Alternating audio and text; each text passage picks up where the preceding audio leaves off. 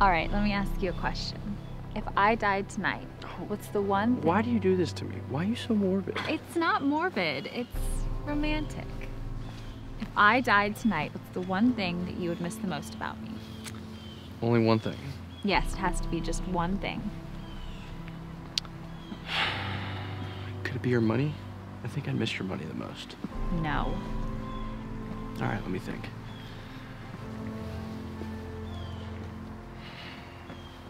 Your hands. I'd miss your hands the most. My hands? Why? Because hands tell you everything you need to know about a person.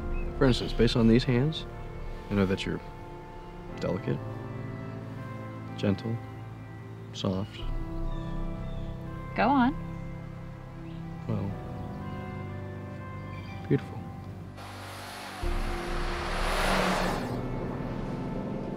My turn. Your hands are telling me that you're rugged and tough. You knew it. You knew it. But they're also telling me that you're going to be an amazing daddy. You're pregnant. I'm gonna be a dad. Yeah. This is fantastic. Oh, I gotta call my dad. Wait, when did you find out? This morning. Oh, that's great.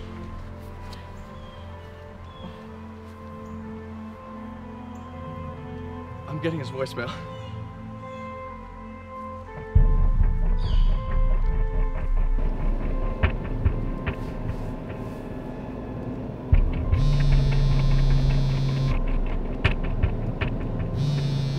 God. Hey, I was just about to call you. Oh, no.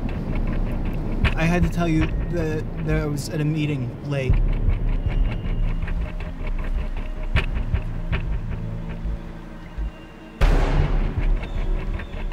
I had to stay late at the office. I had a meeting.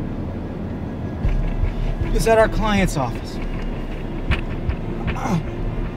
No! Wait, when were you there? No, Kara doesn't always know where the meetings are.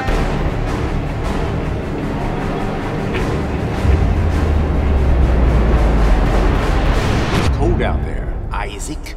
Bad day to forget your gloves. I'm sorry. How do you know my name? I meet a lot of people in my line of work. You look like an Isaac. What's your line of work? I make arrangements for people to go from this place to that. So you're a travel agent? Travel agent. I like that. I'm a travel agent. What's your job? I'm a writer. Ah, a writer. I heard a good story once. Want to hear a good story?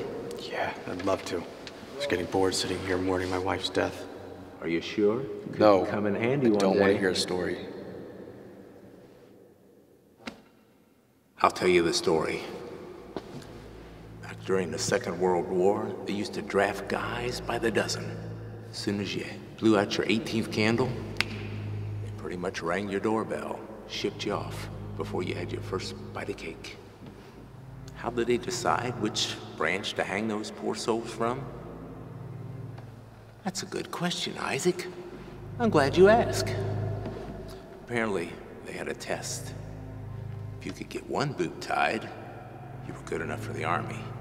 If you could get both boots tied, by God, you are a Navy boy. And the Marines? Different test. If you could beat up another guy and take his boots. Hoorah! There was another way that you could choose where you went. Volunteer. Volunteer. I don't know why. I like you, Isaac. So if you ever need a good travel agent, I'll be around.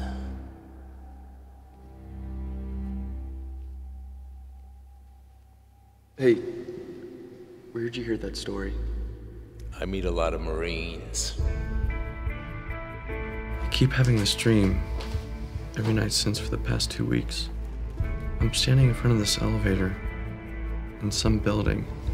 and the elevator doors open, and there's this old phone sitting on the table, and there's this lamp and a number written on a piece of paper, and the number's always the same, 728-3437. And in my dream, I start to dial, but when I get to the last number, we're sorry, the number you have reached is not in service. Please check the... and no matter what I do, no matter how many times I call, it always happens the same.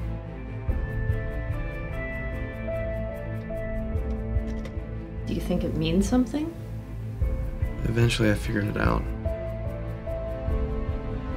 That number, 728-3437, it spelled something.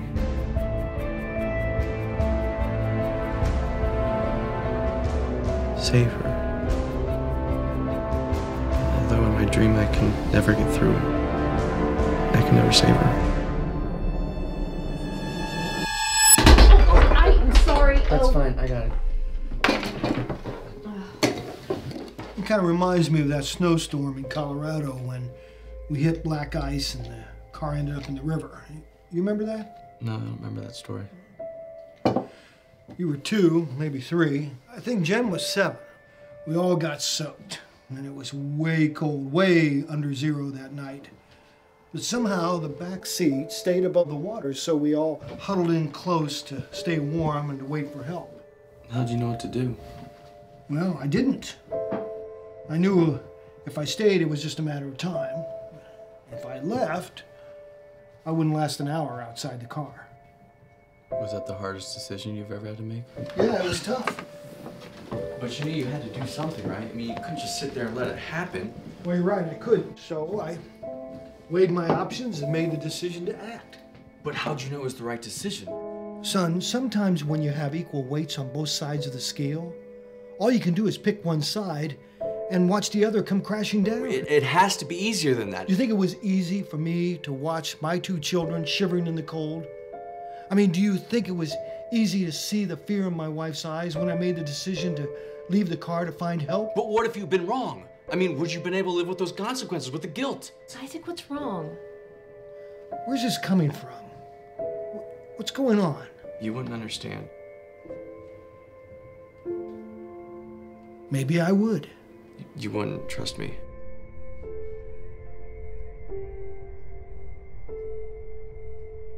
Well, whatever you're going through, whatever you're struggling with, I've learned in life that it takes a lot of courage to make the tough calls. And sometimes even more to live with the consequences.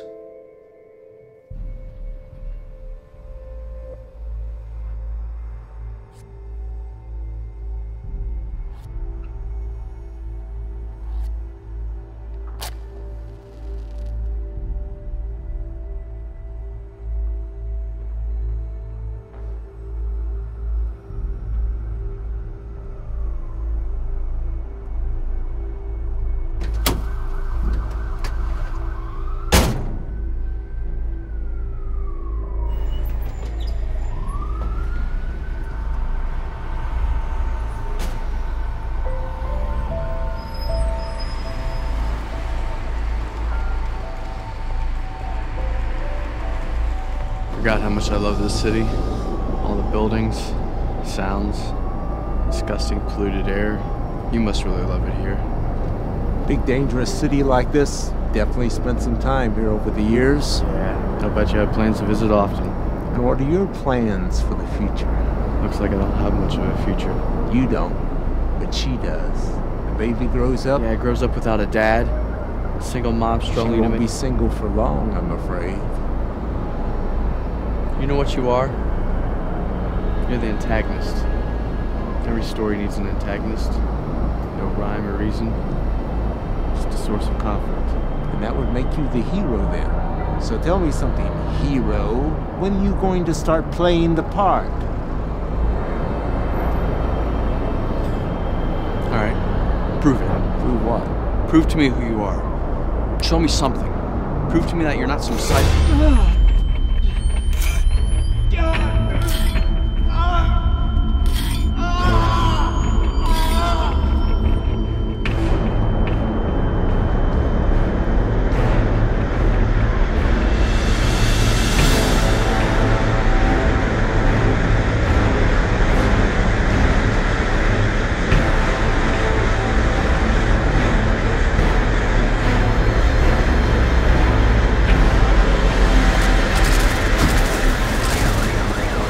are here. I am the cold and bitter end of every sweet beginning, the unavoidable nightmare, yet I am far from a dream. I am the vast and endless cliff at the very edge of the world. I'm known as Death.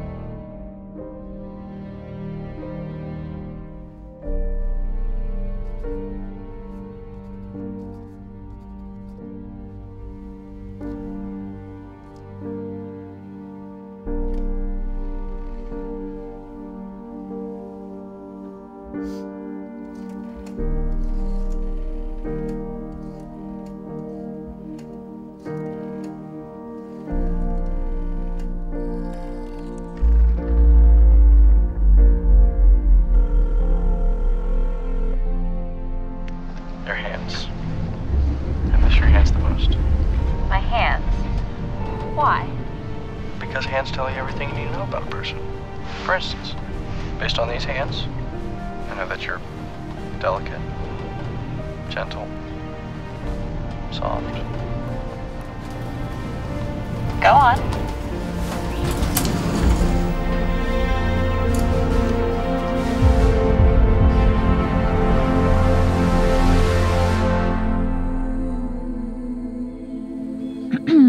Go on. Beautiful. You're also freezing cold. Where are your gloves? I think I left them at the park. Sorry. I'll go check. Wait, What? I just wanted to feel your hands one last time before I go. Where are you going? I mean, before you go.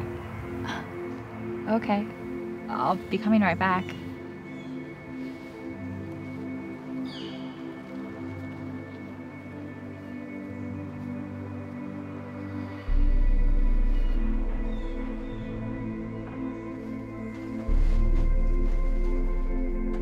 Hey, Dad. The night of the snowstorm, how did you save us? Well, I got out of that car, and I dug my hands in that snow and ice. And I climbed that cliff, and I stood right in the middle of that road, and did what any man would do in that situation. What?